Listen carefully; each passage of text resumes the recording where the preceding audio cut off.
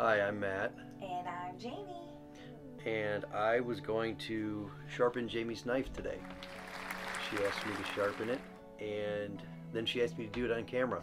Hey, it's a really important thing to learn how to sharpen a knife. It is. If you're going to have your tools, your knife is a tool, you should know how to maintain it. Yes. That goes for chisels, hand saws. If you learn to sharpen a chainsaw, anything like that. You should learn to sharpen your own tools. Be self-sufficient. That's right. And it saves money. And a sharp tool is much safer than a dull tool. You don't have to force it through the object you're cutting as much. When you force a dull tool through an object, you're more likely to slip out or come across your hand, for example, dig into your leg on the follow through. There's lots of many reasons to have a sharp knife. Yes, please no emergency room visits.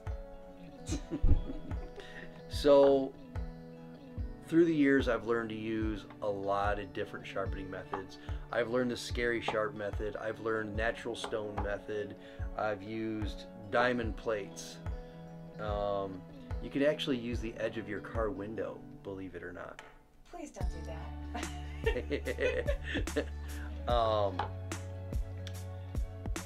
The sharper you keep your knife, the higher grit abrasive you have to use, which takes off less metal. It just maintains your edge instead of reforming your edge. If you're cutting things you're not supposed to, you can nick your blade. You can break your blade in half, break it right off. You can chip your blade. If you're that aggressive with your knife, you're going to go through the steel very quickly because you're going to have to grind that out to get a proper edge again. And it's just not worth it. There's better tools for that. Okay, so what kind of supplies are we going to need to do this knife sharpening project today? Well, one method you can use natural stones, which you can get at any big box store. And I think they're $15 to $20, give or take, depending on where you live. Well, where did you get yours, Matthew? I've gotten mine, some of them from big box stores. I've gotten some out of antique tool collections. What? You collect antique tools? Yeah, but you end up with stones like this. So this stone used to be flat on each side. It looks like a bow tie. Unfortunately, somebody did not maintain their tool. They didn't worry about it so much way back when. But it also makes it easier to sharpen your tools if you have a nice flat surface like a diamond plate. There you go. Or an actually maintained stone. The nice thing about having diamond plates and stones is to keep your stones flat, you can use your diamond plates just by rubbing them over the surface until they're flat. To do that, you take a pencil and mark all the way across your stone. Get nice big scribbles all over it. Take your diamond plate, your coarse diamond plate, and rub it on your stone until all your pencil marks disappear. And at that point, you know your stone's flat. So basically, it's a guideline. It's like a cheat method, so you know when you've done enough. Yeah. Oh, cool. And you can get diamond plates as small as this. And this is actually one for sharpening fishing hooks and your fishing knives. Nice. So if you're like us and you like to take a adult date day and just kind of bum around, we went to the beach one time and we were looking at a bunch of different stones here on the Great Lakes of Michigan. We could have picked up some old fishing hooks and sharpened them. Well, I wouldn't recommend that. Use them again. You can find stones on the beach to use to sharpen. No, I was saying fishing lures to resharpen, not use the stones. No, to we'll just sharpen replace them. those hooks. Okay, I like to repurpose stuff, but whatever. So what else do you need, Matthew? Jeez. I suggest getting a strap, piece of leather, simple piece of leather, and jeweler's rouge. Now, this is just a piece of leather that I got from a hobby shop. And you can actually go to big box stores and get jeweler's rouge at some of them. Or you could buy a strap to use, and this is the first one I bought. I just bought it from big box store, and it came with jeweler's rouge. And that one is a strap that is a piece of leather, and it's glued to a wood block. I kind of collectively use parts of each method. I found different parts of different methods that work for me, and I seem to get a better edge that way. Everybody finds their preferred method. As long as it works and you get a good, sharp, clean edge, there's nothing wrong with it. Awesome. A lot of people worry a lot about the exact angle to sharpen their knife at. It matters to a point, but it's not a life or death thing. So a lot of people worry about it, and if you're that worried about it, most knives are sharpened at approximately a 22.5 degree angle, so half of a 45. The easiest way to get that angle is to take a simple piece of paper, fold it diagonal to get your 45. Like you're folding to make a paper airplane. Yep. And then take your 45 and fold it over again to get your 22.5 degree angle. That's neat. If you're going to do that, set it on your stone of your choosing, and you just line your knife up with that. Nice. And then you stroke the stone from there. Now, like I said, it's not that important. It's just a matter of having a consistent angle on each side. So it's a reference guide for someone who's brand new and has no idea. But it's also, it's not that important. Yes, a reference guide helps if you're that worried about it, but it's not a big deal. Okay. So what other materials do you have? So we went over the strap, sharpening stone. What else? When you're using stones, you can use water to lubricate it and float the particles out, the steel particles out, or you can use oil. I'm sure you could use, like a lot of people use glass cleaner, like this is Simple Green. I don't know if I would use that on a stone because you're basically putting soap in your stone. Okay. And it's going to absorb that. If you start out with your stone using oil, you cannot switch back to water. If you're using water on your stones, you can switch to oil, but you cannot go back to water. Okay. Because oil repels water and you have the residue on there. Yes. Right on. Okay. Diamond plates, you can use glass cleaner, you can use oil, you can use water. You cannot put anything on it at all. You don't have to. I recommend using something because your stones won't clog up as quickly. You know, you won't have to worry about cleaning them as often. After you've used any kind of liquid on them, I do recommend wiping it off so your stones don't rust. Just like cast iron. So, clear this off a little bit. On my diamond stones, I prefer to use Simple Green. Spray a little on there. Get your approximate angle. You can feel the edge. If it's big enough, you feel it. Some people actually, to make sure they keep a consistent angle, will take marker along the edge, the face of the edge, and when you're stroking the stone with your knife, it will take the marker off, so you know you've kept a consistent angle. So kind of like the pencil trick that we did on the stones. On the stone. Yeah. Right on. You want to make sure you keep how many strokes on each side consistent. So you really want to do 3 to 4 on one side, and then Flip it over, do 3 to 4 on the other side. That way your edge stays center on your blade.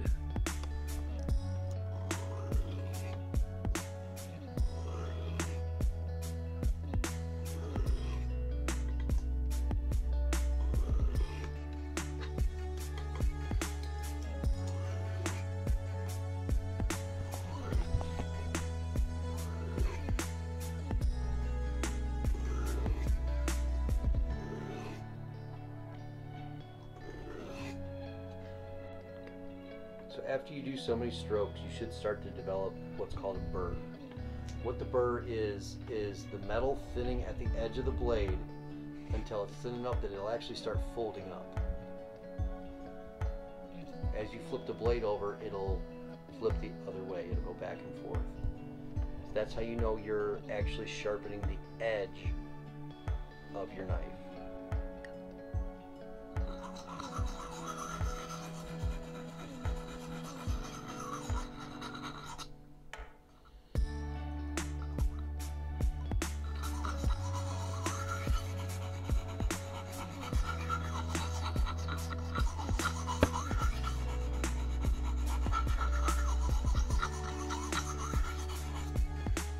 So one of the ways I was taught to sharpen the knife was long slicing strokes, like I showed you from the start. Another way is to actually stroke with the knife edge towards you to pull the metal off the face. For some people, it's just easier to get that burr that way. Some people feel you shouldn't do it that way. Some people say it's the best way to do it. Another way is to actually make circles on the blade and move the contact point of the blade. So now that I've developed a consistent burr all the way down the knife, which is probably going to be too hard to see on camera, so how you feel that is this right here is the sharp edge of the knife. I'm actually pushing towards it from the back of the knife, and I can feel that catching my finger. Okay. I always thought it kind of looks like the scratch off from lotto tickets that you scratch off. Sort but of. Teeny tiny. It looks like an extremely small wire along the edge of your blade. Okay, cool. Which gets worked back and forth. Some people say you want to try and eliminate that on each stone you use. I don't do that. There's no point, to me, there's no point in breaking it off when you're going to work your way down the stone, and it's going to get smaller and smaller anyways. From one stone to the other, it's going to come off on the next stone, in my experience. So now you're using a different now stone. I've gone to an extra fine stone from an extra coarse. Hey, hon, you know why that stone's extra fine? Why, babe? 'Cause you're extra fine. My understanding, diamond stones are not rated the same as, say, sandpaper or a natural stone. They are extra coarse, extra coarse, medium, fine, extra fine, extra fine. Like you. The best comparable information I found is an extra coarse is somewhere around 120 grit to 220 grit, from my understanding, and the extra fine is right around 1200 grit. Now that I've developed a burr from the extra coarse, I'm going to come down to the extra fine, and I'm going to do the same thing, whether it's slicing in to the stone at a consistent angle, or actually pulling the knife away, as long as you're keeping consistent angle. And you're still doing it at like a 20 degree? It's approximately 22.5, give or take.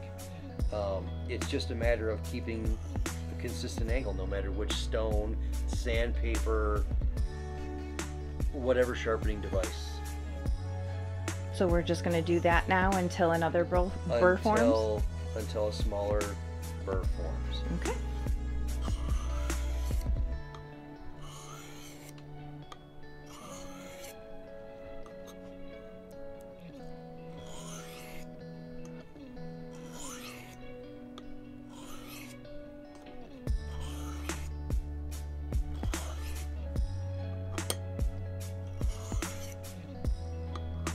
So now that I've moved to an extra fine stone, I'm not really shaping the edge so much anymore, as I'm actually taking the scratches from the more coarse stone out, and I'm working down finer and finer to eliminate scratches from the last coarseness that I used. So it won't take as long to do so. You just kind of want to look at your edge and look at the scratch patterns. Make sure you're keeping a consistent angle. If you can see well enough, you'll see different facets which tell you if you're keeping a consistent angle or not. You want one facet.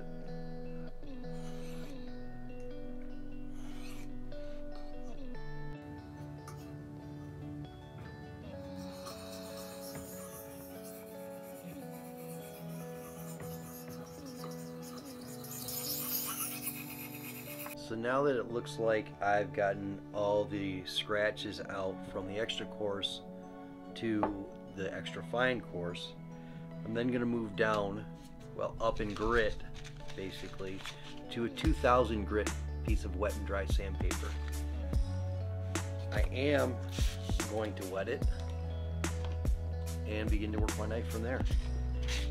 With sandpaper, you may want to watch, you want to hold it off the edge of something, and you want whatever you're laying it on or have it glued to, like a piece of plywood, MDF, a piece of float glass, steel plate, flat piece of granite.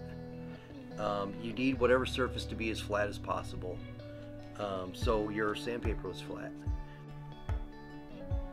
As you see, I'm actually holding it against a piece of plywood. I could probably use the back of my diamond plates, which wouldn't be a bad idea. You just need it fairly flat so you have a reference surface. And all I'm going to do is I'm actually going to drag the knife backwards so I don't cut into the sandpaper, and just work those scratches out. So I'm actually, at this high of grit, I'm beginning the polishing stage, which is going to give you a much stronger edge that lasts a lot longer.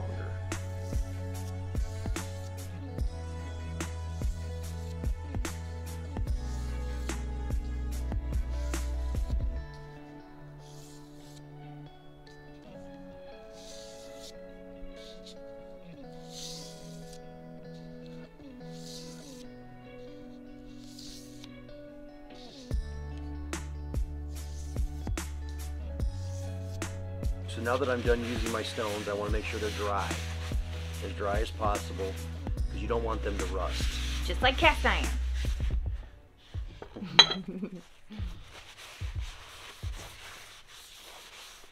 And you will get a lot of metal out of them. Metal dust.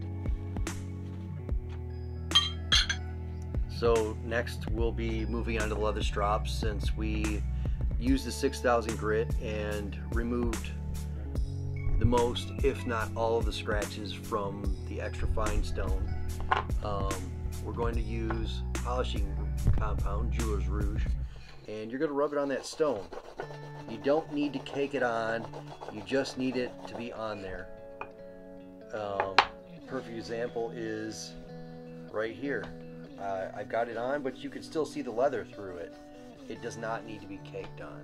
So basically just enough to create a little bit of slide between the friction? Just enough to create friction, actually. Oh, to create the friction, got it. And same thing, you don't want to cut into your strop, so you don't want to cut towards the blade. You want to pull it away, so the edge is away from the direction I'm pulling it.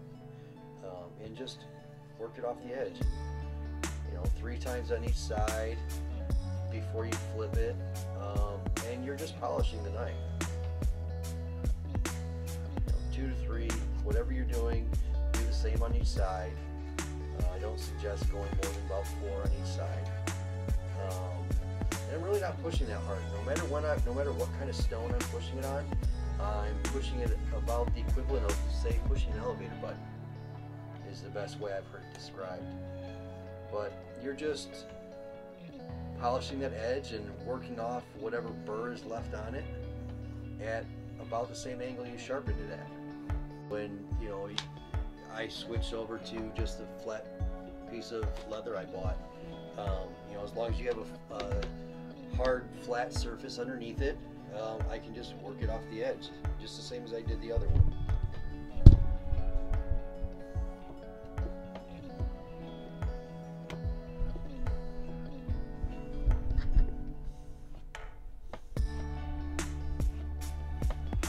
And you're just polishing that edge.